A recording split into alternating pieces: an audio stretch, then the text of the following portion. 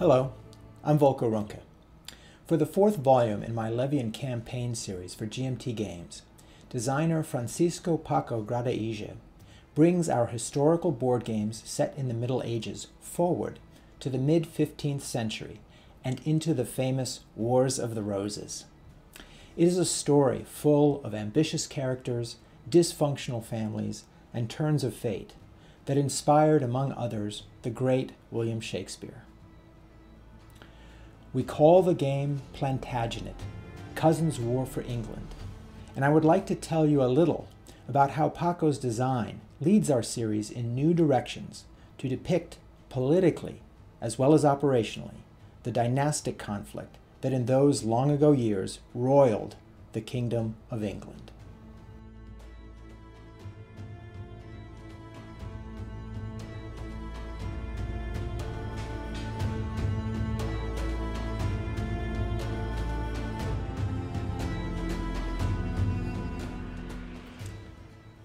I won't attempt here to lay out the complicated dynastic intricacies behind the Wars of the Roses. We can find plenty of material out there on that. In capsule summary, as best I understand it myself, England's royal house of Plantagenet, late in the Hundred Years' War, divided into two main branches from descendants of different children of the strong 14th century warrior king Edward III, one from Edward's son John, who was Duke of Lancaster, and another that joined lines from Edward's sons Lionel and Edmund, the latter a Duke of York. You can trace a succession of each competing branch or house, York and Lancaster, in the family trees that Paco provides in the game's background booklet.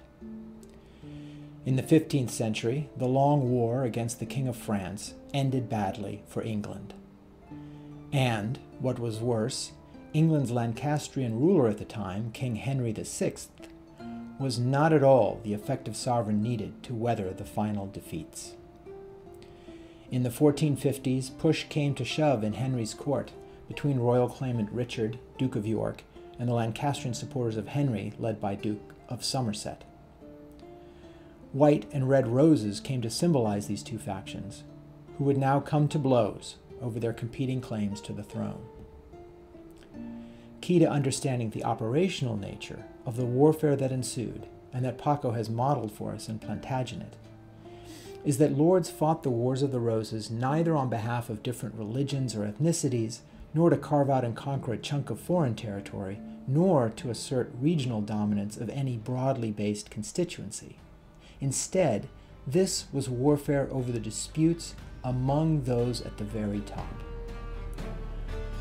Of course, the wars drew lower nobles and common people into military preparations and campaigns, but the cause remained the comparatively narrow dynastic ambitions of a rarefied elite, many of whom were of the same extended family. So, there was an inside baseball nature to the fight. Campaigns saw very little of the usual medieval ravaging of the countryside or sieges and sacks of population centers. The dynasts on either side were fighting for personal legitimacy on the throne, and were correspondingly eager to gain influence and favor with nobles and people alike, to demonstrate the propriety of their royal claims and the quality of their kingship. To be sure, the enemy's army in the field had to be met, but wrecking the kingdom in the process would not do. Campaigns often sought to track down and deal with the other side's claimants and family members personally, often to execute them. It was truly and literally a grand and extended argument among cousins. In this volume of Levy Campaign, then, we have the familiar lord cylinders moving across a map of England, each lord with a mat showing their troop pieces, vassal and asset markers, and capability cards. Levy will see the lords on each side build up their strength. Here we use exchangeable lord playing cards on blank mats, because the cast of characters across several Wars of the Roses that you can play out is rather larger in number than in the earlier games that used dedicated mats for each lord. A calendar tracks when more lords might be ready to muster for the fight, and how long vassals can be expected to serve. Campaigns will involve lords' supply, march, and battle, featuring the array of lords and their various types of troops and specialist capabilities against each other. But to invite us into these particular dynastic clashes of 1459 to 1485, Plantagenet departs more than ever before from the series' usual Levy campaign mechanics.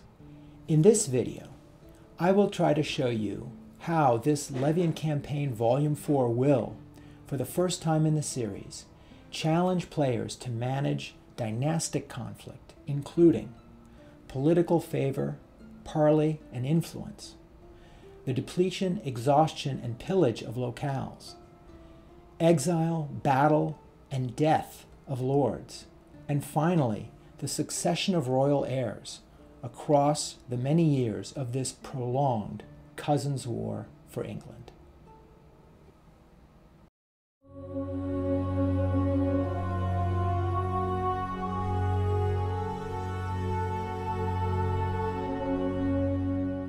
Paco and our historical consultant Graham Evans found that the campaigns that made up the Wars of the Roses saw very few cases of military conquest of cities, towns, or castles.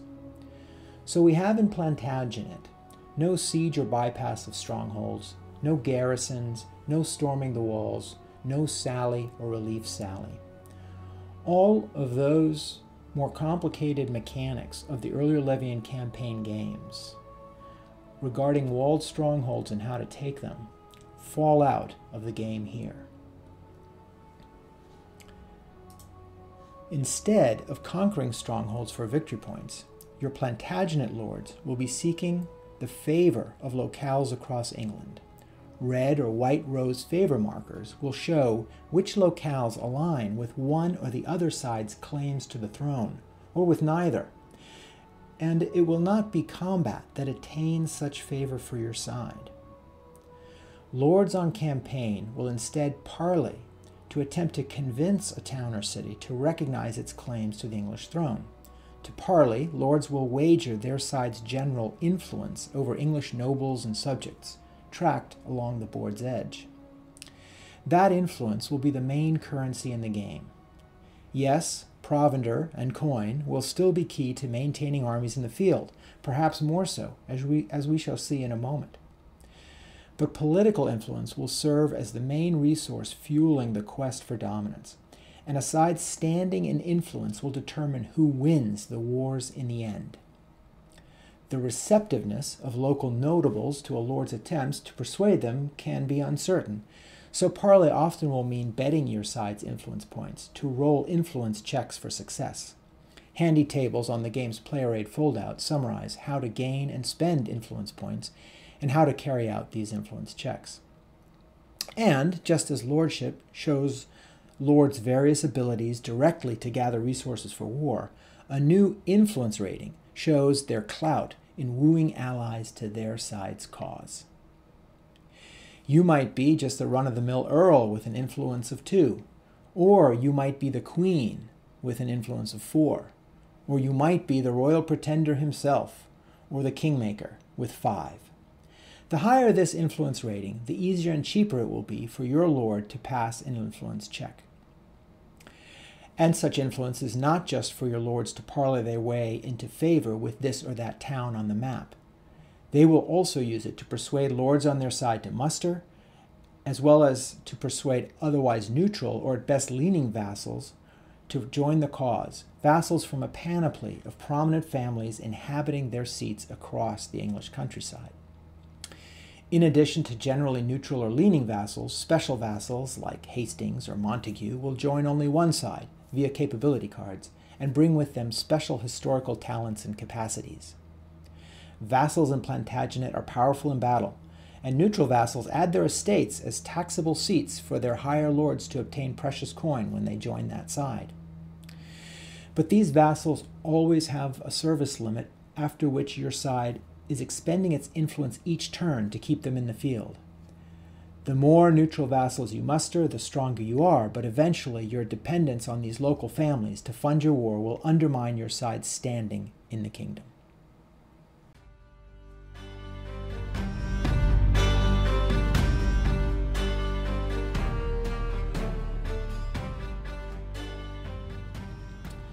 Just as the Wars of the Roses saw little siege and sack of towns, there likewise was little of the usual medieval military practice of ravaging the enemy's countryside to punish and pressure enemy lords to give in.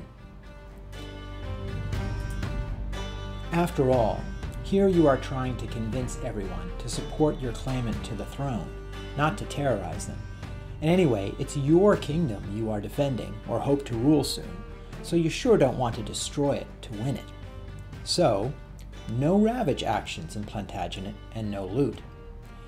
However, that hardly means that war's appetite for goods will not take its toll on the land.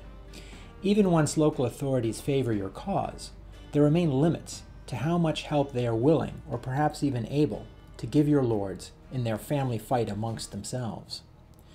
In Plantagenet, when your lords levy troops, draw supply or forage for provender, or tax for coin, they will not only need a suitable locale that favors their cause, they will deplete and then exhaust that locale to do so. And, this late in the Middle Ages, money is an even bigger deal than it was before in our earlier volumes. Rather than pay as an option to extend your lord's feudally obligated service, in Plantagenet you will have to pay your lord's troops coin each turn, or they will pillage their surroundings to take the compensation that they feel they deserve. Pillage by unpaid troops will exhaust their current locale, shift favor there, and roundabouts toward the enemy's cause, and cost your side overall influence. And if the troops don't get enough from that, your lord's army will disband and cost you even more influence. As you might already have guessed, unfed troops will do the same. Not just shorten service by some number of days of campaigns, but pillage to get the food that the troops need. The consequences to your campaign can be severe, so please, folks, don't let your Plantagenet lords run out of coin to pay their hard-working troops, or the provender to feed them.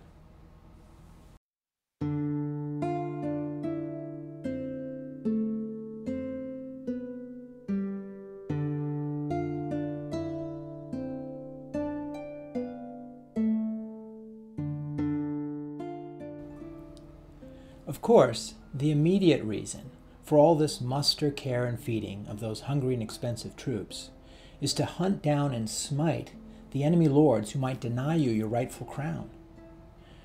Paco determined that, in the context of dynastic conflict in the Wars of the Roses, there was not really the option when contesting for the kingdom's favor and influence to just lead the enemy army on some merry chase across the countryside. Among the battle-averse lords of earlier games, you almost always had the choice to simply back away from an approaching enemy army. But here in Plantagenet, meeting and killing or capturing your competing claimants and their supporters before your supplies and coin run out is the main point for both sides. No avoiding battle to an adjacent locale here. However, as defeat in battle almost certainly would mean capture or death of your heirs and high lords, more on that in a moment, in a dire case, the somewhat ignominious option for flight into exile is there. At the cost of influence standing, your lords, upon enemy approach, can disband into exile outside of England and beyond the enemy's reach. In the game, exiled lords will spend a little time on the calendar, making their way to France or Burgundy or Scotland or Ireland, to remuster there into an exile box, having set themselves up with new retinues with the help of foreign powers. On the map, but outside England, lords in such exile can continue to build their army within some limits. Eventually, however, they must sail by ship to land on English shores, or perhaps march, if out of Scotland, if they are to renew their campaign for the crown.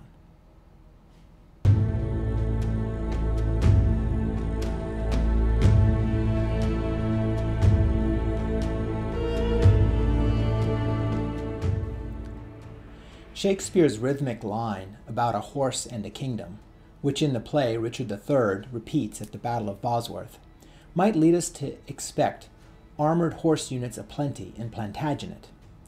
Richard, after all, historically did lead a final charge by horse in that climactic Wars of the Roses battle. But in fact, Most battles in the Wars of the Roses, just like those late in the Hundred Years' War, were fought on foot.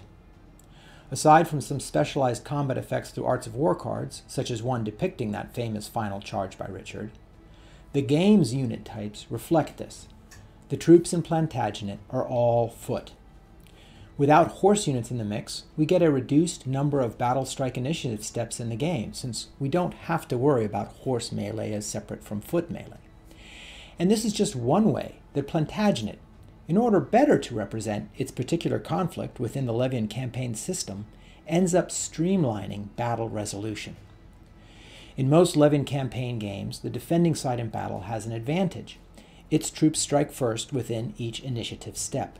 This reflects the defender's historical advantage of being able to choose your terrain, rest, and take your time arraying your troops as the attackers approach. Indeed, the main historical battles within the campaigns depicted in other Levy Campaign volumes, Pipus in Nevsky, Sagrajas in Almoravid, Monteperti in Inferno, and Agincourt and Manzikert in the upcoming Henry and Seljuk, respectively, did see victory go to the operational defender. But review by Paco and Graham of the historical record of engagements in the Wars of the Roses showed no such advantage to the defenders. For whatever reasons, in this conflict, the army that was marching to engage tended to win. Therefore, Plantagenet's battle sequence takes a different approach. Opposing lords are grouped, by a simple rule, into separate engagements within the larger battle array. All lords within each such engagement strike simultaneously. First all missiles, then all melee. There are some new twists to highlight the battle roles of heirs and high lords personally. Each lord, by a valor rating, starts a battle with a set number of valor counters that you expend to reroll armor saves. Each lord has an elite retinue counter, sometimes along with vassal counters, that fight as especially tough units. But if a retinue routs, that lord's entire force routs along with it. Battles in the Wars of the Roses very often ended in the death on the field or by immediate execution of the losing lords. They were traitors to the rightful king, after all. In Plantagenet, each lord routed in battle will roll for death, meaning permanent removal. However, should battle start to go badly for your lords, they can flee. This replaces the usual concede the field option in the other games. You simply flip the lord's retinue counter over to fled, the lord then routs, but he benefits from a reduction to the chance of dying after the battle.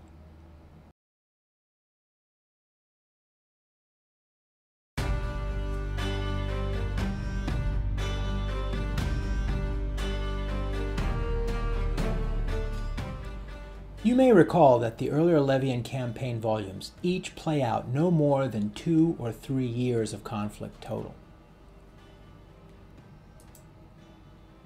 Plantagenet's various scenarios, in contrast, take on multiple spasms of dynastic conflict spanning several decades, the 1450s to the 1480s, and known collectively as the Wars of the Roses. A Wars of the Roses grand scenario in the game enables you to link and play out the 3 main periods of warfare within this conflict, with the outcomes of both victory or defeat and death or survival of various heirs in one conflict setting up the situation in the next. With a succession of Yorkist and Lancastrian heirs, the grand scenario adds another way to win. If you can kill off enough of the enemy's line of succession, the wars are over. That also means that the full Wars of the Roses game amplifies the risk of every campaign and each battle involving your remaining heirs.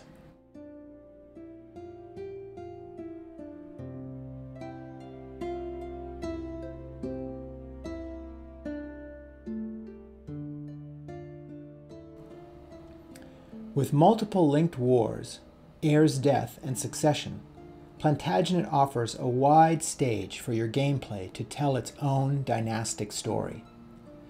At the same time, to keep each act faithful to the war's historical character, different Arts of War cards accompany each scenario, denoted by the presence or absence of roses at the middle of the cards.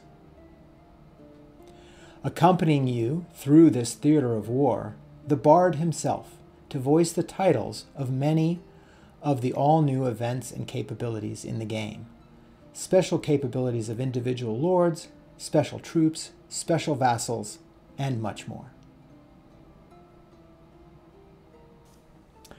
I hope, after this mere glimpse into the history that comes in the box, you will join me for all the pageantry of this unique entry into Levy Campaign. Plantagenet is packed with dastardly personages, political and military maneuver, and battlefield clash and calamity. For me, Paco and the Plantagenet test development and art teams have brought to life, as no other game yet has, both the dynastic and operational drama of the Wars of the Roses.